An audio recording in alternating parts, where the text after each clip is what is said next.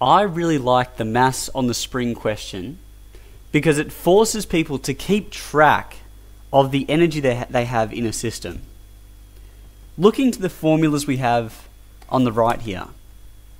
The first formula is a force formula. It says force equals Hooke's constant times the extension. But the next three formulae relate to energy. And it's interesting because in a system, such as a mass on a spring, energy can either be in the form of spring potential, kinetic, or gravitational potential. And if it is, well, an efficient spring, we're not going to lose energy. And if this is done in a vacuum, we're not going to lose any net energy. So if you take this system at any point in time and you add up these three values, you should get the same thing. And we're going to use that fact to solve the question of a 10 kilogram mass on this green spring. I'll set it up now. The green spring has a Hooke's constant of 400 newtons per meter. And the first thing we want to work out is what is the extension of the spring, since you can assume this spring, before we hung this mass on it, was actually a little bit shorter.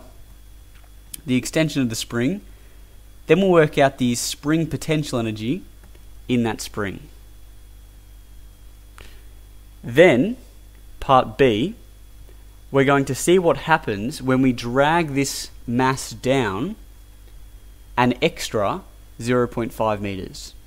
But first things first, what is the extension? What is the force this mass applies on that spring? Because that'll be our F value. 10 kilograms in VCE physics, that's 100 newtons of force, mg, 10 times 10. So 100 is equal to K, that's 400, times X. Getting X by itself,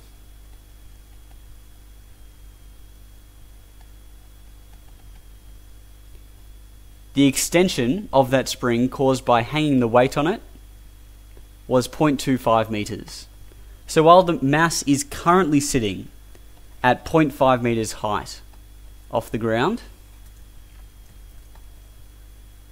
this spring, before we hung that mass on it, had natural height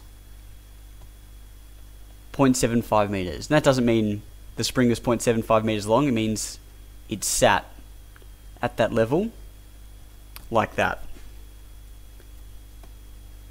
How much spring potential energy or strain potential energy is in that spring? Well, the spring potential energy is equal to a half kx squared. So US is equal to a half 400. Now we know X, we can work this out. 0.25 squared. That comes to, I have 12.5 joules. So there's 12.5 joules of spring potential energy contained in that spring. That means if we suddenly turned off gravity, that mass would accelerate upwards, and by the time it passed that magical level there, the natural level of the spring, it would have 12.5 joules worth of kinetic energy. As it is, gravity is holding everything stationary for now. Let's see what happens when we drag this mass down to this level here. So I'll sketch that to the right there. 10 kilograms.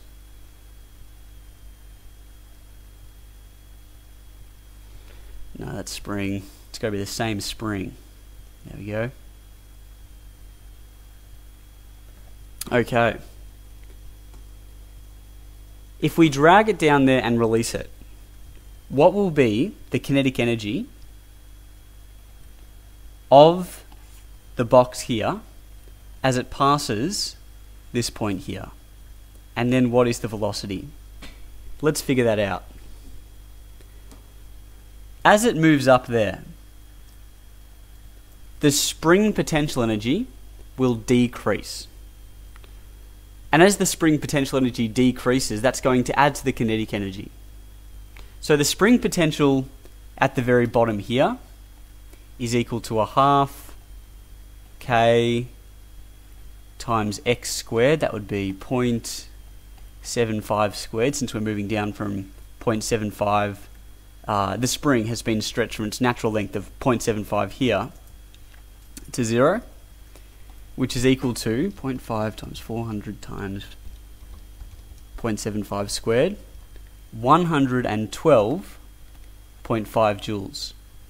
So the change in spring potential energy is the difference between this value here and this value here. That would be 100 joules.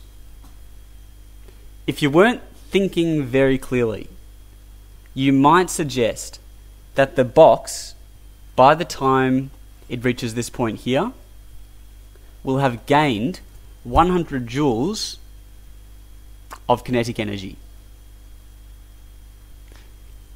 That would be incorrect because you're ignoring the fact that there's another type of energy involved. What have we accounted for? We've accounted for spring potential, we've accounted for kinetic energy, that's the thing we think is increasing, but we haven't accounted for that gravitational potential energy. As that box moves up to this height here, which we're very interested in, it gains gravitational potential energy, which draws from that spring potential energy. So let's figure out the change in gravitational potential energy. So we'll say the spring potential energy goes down by 100, and the gravitational potential energy goes, that's mg delta h, that is 100 times 0.5 of 50 joules. So spring potential is going down by 100. Gravitational potential is going up by 50. So what's happening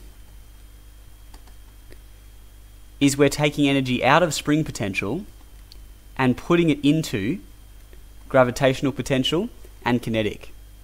If gravitational potential goes up by 50, spring potential goes down by 100, kinetic energy must go up by 50 to keep everything equal. So the kinetic energy of the box when it reaches this point here is 50 joules. And 50 joules is equal to a half mv squared, which is equal to a half 10v squared. 50 divided by 5, v equals the square root of 10, so 50 divided by 0.5 divided by 10 equals 10 divided by 0.5. V is equal to 3.16 meters per second as it passes this point here. And we can also find the max height the box will reach after being pulled down to that point there. The max height will occur when the box ends up, I'll just move this over, somewhere up here, because we expect it to spring up past that point and then turn around up here. At this point here, we expect the kinetic energy to be 0, since the box, we do know, has to turn around at that point. If the kinetic energy is 0, then all the other energy has to be tied up in spring potential and gravitational potential. So let's figure that out. At the max point there, EK is 0, US is equal to... That's a bit tricky to work out this way. Let me think for a second.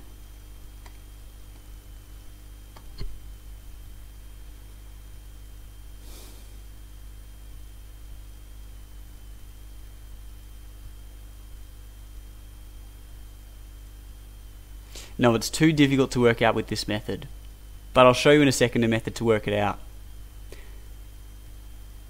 you can assume that if the spring is sitting at this level of 0.5 and you draw it down 0.5 this way, it'll spring up to a maximum of 0.5 in the other direction, which is ultimately a height of 1 meter.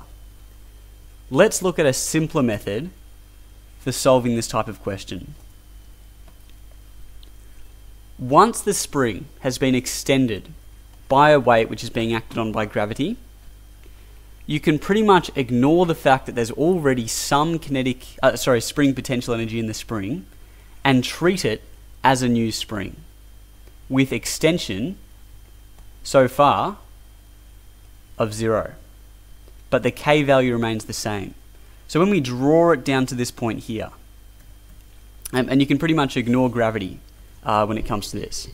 When we draw it down to this point here, the amount of spring potential we could say goes into our theoretical new spring is equal to 1/2 times 400 times 0.5 squared, which is equal to 50 joules.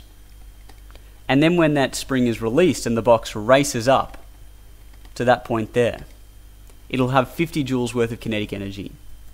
You can choose to ignore gravity in this situation if you also assume that the extension there is 0. That's a little trick I picked up from uni physics.